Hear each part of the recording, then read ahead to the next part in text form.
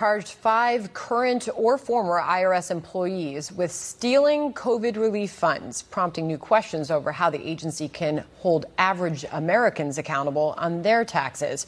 FBN's Hillary Vaughn has more from Capitol Hill for us. So, Hillary, this scandal is happening, folks will remember, while President Biden is hiring 87,000 new IRS agents.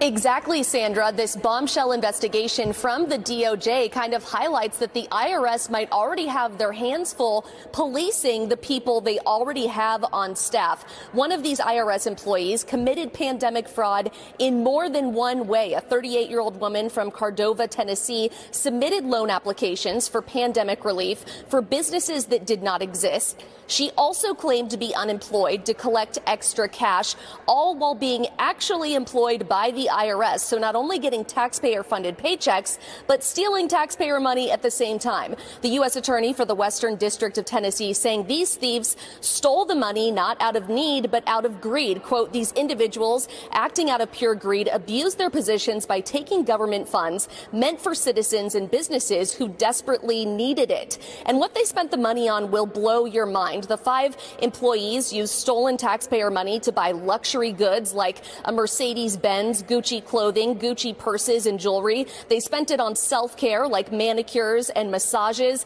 and vacations, several of them taking trips to Vegas to blow the stolen cash. This isn't the only issue, though, with the IRS that's causing some lawmakers to question if more IRS agents is a good idea. Last month, the U.S. Treasury Inspector General announced they would be auditing the IRS to make sure their own staff are paying taxes after reports found that over 1,200 of them did not pay their own taxes or were late to pay.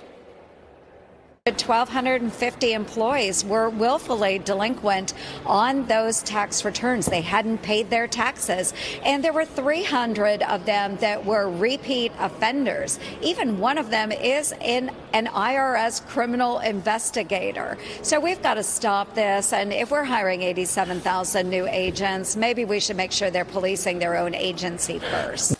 Sandra, and some of the excuses these agents used for not paying taxes, it was too complicated to figure out. Sandra?